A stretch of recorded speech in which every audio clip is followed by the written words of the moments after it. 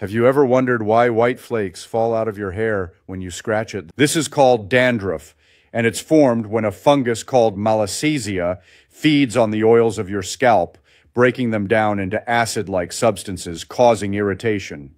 In response, your skin cells renew too quickly in an attempt to repair the irritation, causing dead cells to pile up and start flaking. Your immune system can overreact to this fungus, creating inflammation that makes your scalp itch even more. Every time you scratch, you lift more layers of loose skin, which makes the flakes look bigger and more noticeable.